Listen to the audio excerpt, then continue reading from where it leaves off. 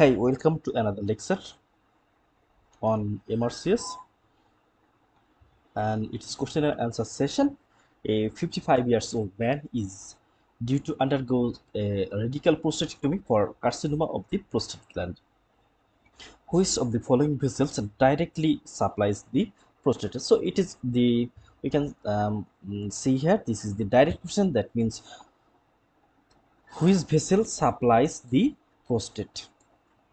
Here the options. The options are external iliac artery, common iliac artery, internal iliac artery, inferior vesical artery, and none of the above. So we have to find out one of the artery, and this artery supplies the prostate gland. So here in this picture we can see this.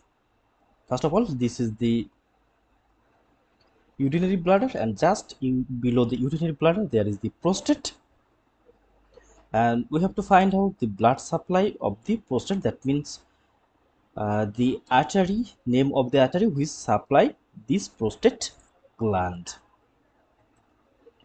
So in this picture we can see this is the urinary bladder. Here this bag, this is the urinary bladder, and just below the urinary bladder here this is the prostate gland, and we can see the artery which supply the prostate gland. If we go back we can see this is the prostatic artery. This prostatic artery dividing into the branches and finally supply the prostate gland. And if we can back we can see this prostatic artery, it arising from the inferior vesical artery, and this inferior vesical artery or inferior vesicular artery, it is a branch of internal iliac artery.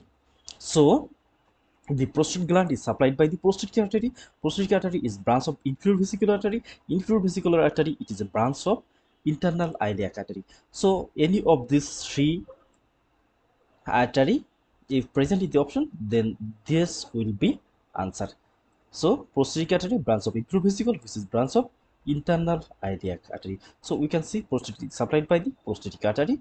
We also can say that the prostate gland is supplied by the inferior vesicular artery, and we also can say that the prostate gland is supplied the branch of the internal iliac artery.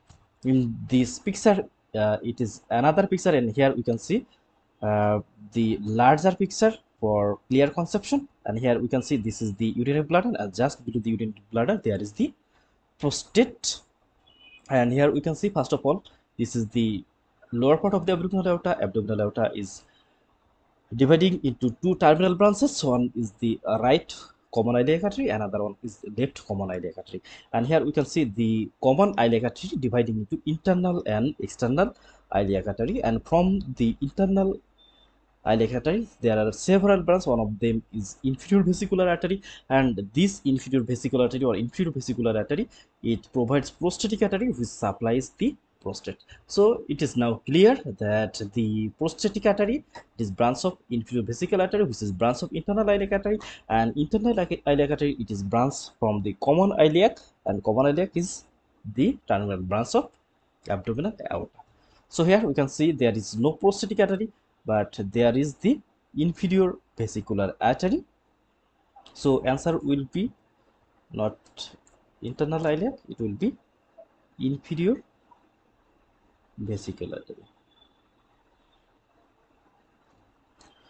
because as there inferior vesicular artery present, so answer will not be the internal iliac, answer will be inferior vesicular artery. If there was no option of inferior vesicular artery, then answer would be the internal iliac artery.